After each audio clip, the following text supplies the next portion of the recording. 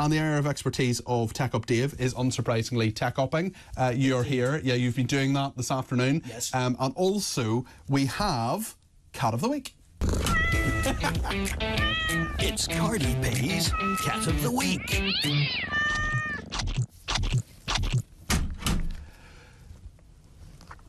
So, technically speaking, this is a second Cat of the Week because I have another weekend show this weekend. I was on yesterday. I am on, indeed, next Saturday between 10 o'clock and 1 o'clock. My trusty Tech Up. I think you're on next weekend as well, Dave? Unless I can get out of it, yes. Unless you can get out of it. So I'm on between 10 and 1, both next Saturday and next Sunday, and we will have 2 more Cats of the Week. But who is the Cat of the Week today, I suppose? Cat of the Week for today was nominated by cat mum Lydia Noble, and the cat is called Layla, which I think is a great name for a cat, because I like Layla, the song by Eric Clapton. Oh, also cats lay around quite a bit. I think it's Linda Noble. Linda, sorry, yes, I can't read. Can we add Layla to the Cat of the Week list? She's 2.5. She got her during COVID, and because she'd lost her previous cat, Tigger. Hopefully we see some pictures of Layla on the screen in a second.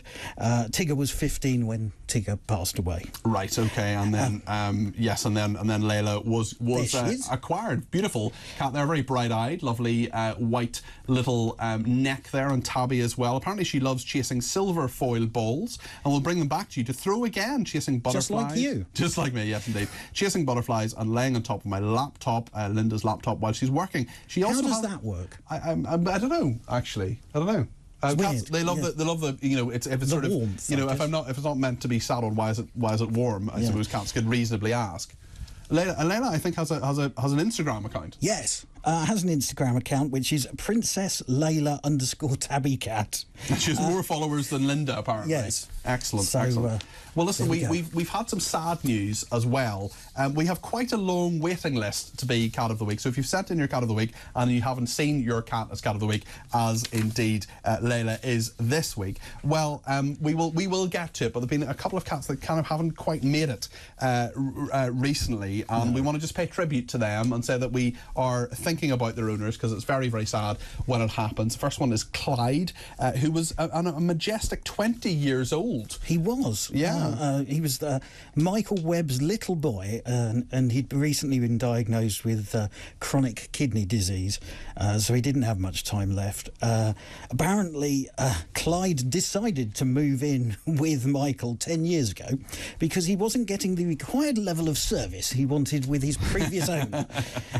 Apparently, he was bossy, vocal, loving, and a proper daddy's boy. Wonderful. Michael says, I loved him to bits, and this would be a fitting memory for him. So we remember Clyde. We also remember Muffin, who is also known as Bolt, and Muffin was nominated by Annie Grigg, who is on Twitter as well, and Annie said, we sadly said goodbye to my darling. I think we've got pictures of Muffin we can put on now, perhaps on the screen.